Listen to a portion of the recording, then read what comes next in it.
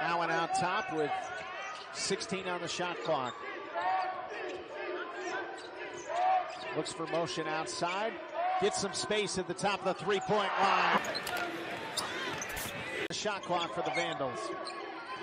Out top to Allen, who drives inside. Lost his grip. Now turnaround jumper. Yes!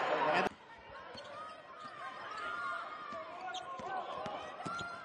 Allen all the way to the rack. Lays it. Knight out top.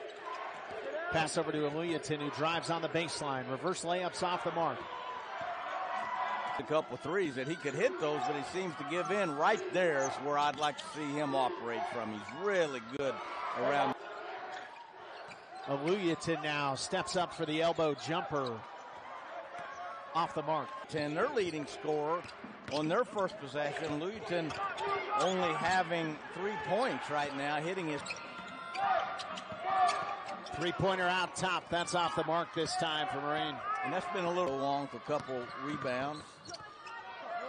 Adams on the baseline. Hard off the back of the iron.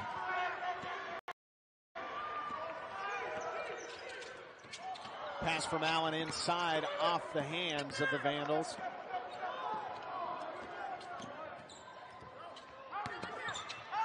Helter-skelter pace. And I'm not sure right now that SU doesn't need to maybe get back into their man-to-man. Adams off the mark. Points right now with 15. Allen inside, fouled as he goes to the hoop. This is where he can really operate the way he likes to. 3 free throws for Allen this year.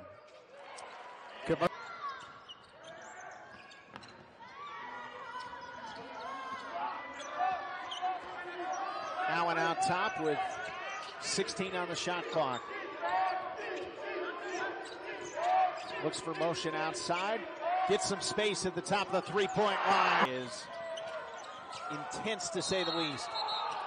Out top. First one up and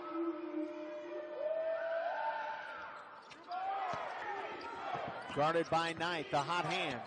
Allen inside. Teardrop.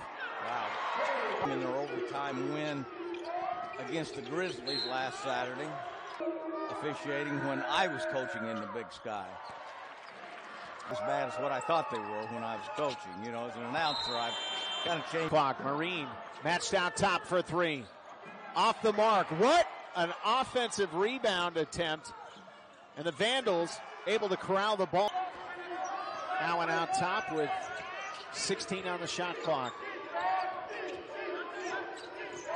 Looks for motion outside. Gets some space at the top of the three-point line.